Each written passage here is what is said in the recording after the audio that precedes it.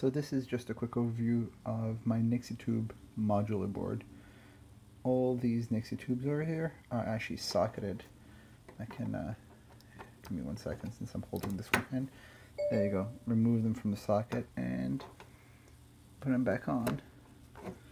So these are socketed, and if I feed in power, right now my Arduino is not controlling the ICs, it's just applying 5 volts. So if I turn them on, they should just display 0. And here they are. And I'm going to show you what happens.